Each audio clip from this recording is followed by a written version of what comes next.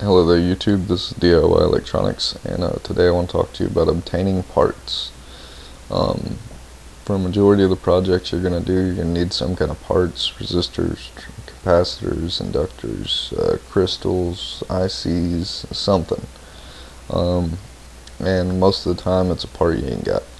Um, what I like to do is I'm always finding electronics in the trash, people giving them to me, and I'm always taking them apart. And whether or not I take the components off, I may just take them apart, take the circuit board, and throw them in a drawer.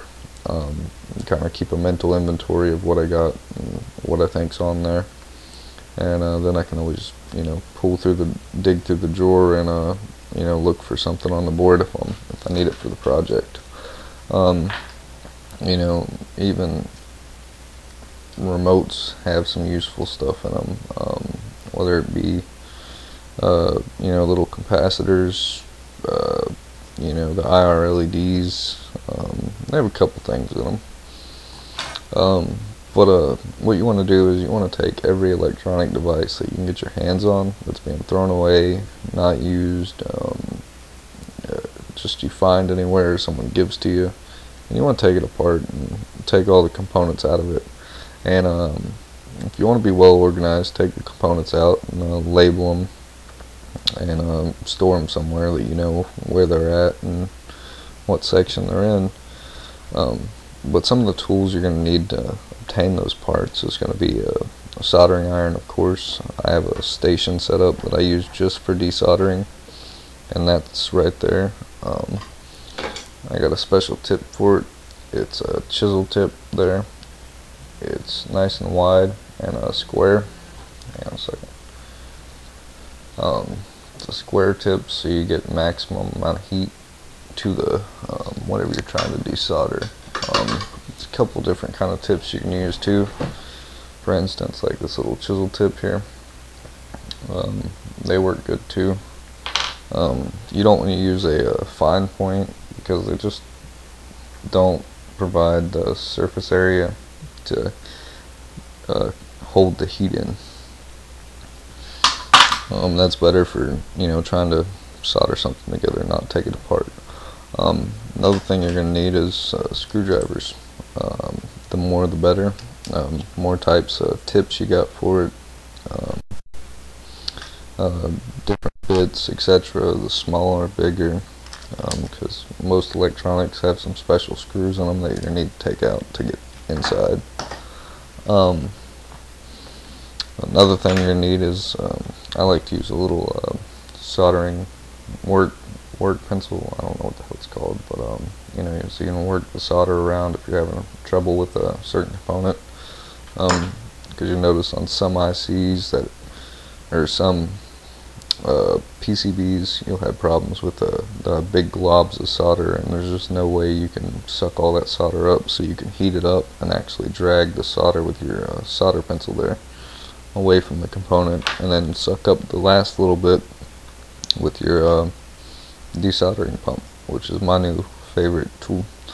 I actually used to use a bulb soldering iron, which had a little bulb and a soldering iron attached to it, but the tips would always wear out and they'd get clogged up and not work, and it was just a pain in the ass.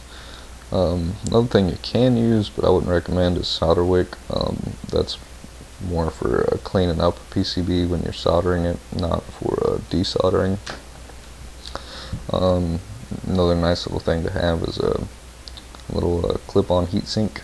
You can clip it onto the leads on the actual side of the component, and then desolder on the other side, and it'll take the heat away so that you're not damaging the component when you're desoldering it with the heat.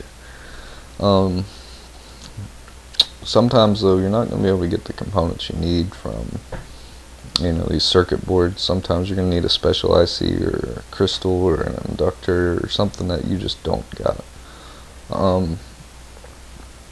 A website I like to use for obtaining those parts is DigiKey. They have an awesome part selection. Their prices are fair. Shipping's good. One thing, I wouldn't order a lot of from them is like resistors and capacitors, depending on what kind of capacitor you need. But your basic ceramics, I'd try to grab them off a PCB or something. Just save yourself the money. But they're fair priced on majority of their ICs. Some of them are up there, but but they have a huge selection. It's where I order 95% of my parts. There's a couple other sites I order my resistors and stuff from. But anyways, like I was saying, I just wanted to touch base on obtaining parts and just where you can get them. Some people are scared to pop open different electronics, and there's reason to be scared to take some stuff apart.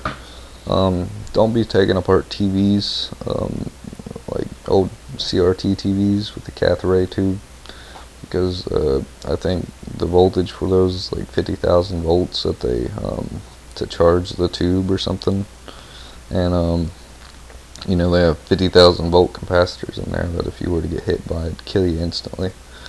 But one of the things is that always safe to take apart is anything that operates on, like in a car, like an amp for instance, runs off 12 volts. Nothing in this is going to hurt you. This thing could be plugged in, and I could touch everything on the back of this, and I may get a little zap or something, but it ain't going to kill me. Anything that has a DC converter box before the actual component, like if it has a DC jack on it and it actually has a little box or something before it that looks like that, well, not like that, but looks like that, and then you got the wire going to the plug-in and then the wire going to the component or hardware. That's safe to take apart, because what it's doing is that little box is converting the AC electricity to DC. And once it's in DC form, it takes a lot of DC volts to hurt you. So anything on that board charged up isn't going to hurt you. What else here? Just take precaution. If you think this capacitor here is charged up. Let me see if I can get that in the focus. Let's say you thought that capacitor there was charged up and you took the thing apart and you didn't want to get shocked. Well, the best thing to do is short out the leads from the power here, and just short that out for 30 seconds to discharge all the power out of the board. Or take you a little metal, like a screwdriver or something, and make sure it has a rubber handle. It's not just all metal. This isn't a good example. Let me grab this. Take something with this, like a plastic handle, metal shaft. So you take the capacitor there, jump to the bottom, and locate the prongs for it, which are going to be right there, and just touch both those leads together, and it may make a little spark, and that'll discharge the capacitor, and you'll be good to go. There's like I said, if it's a DC board like this, it's not gonna hurt you. Like in a lot of electronics you take apart, you'll have two separate PCBs, one being over here and one being over here, and then the wires connecting them, and then one of them will have a big old transformer on it connected to a bunch of capacitors and stuff going to the actual AC power cord to the wall, and you'll have little wires that jump over to your DC board over here. And what this is doing here is converting the AC electricity to DC and then sending it over to the board. So if you were to take it apart and you just took this out and left this in there and threw the component, threw it away, you ain't gonna worry about getting electrocuted by the power still in those capacitors. But like I said, if you just short out the system, where the power comes in, you can discharge the whole system so that you're not having to worry about getting shocked by it. Or just hold the power button on the system and drain it that way. Just take precautions. and don't get yourself into something you get hurt. You have questions, ask. There's plenty of websites. You can ask me on my forums, or actually on my comments there, and I'll give you my honest opinion about it. Appreciate you all watching. It's DIY Electronics.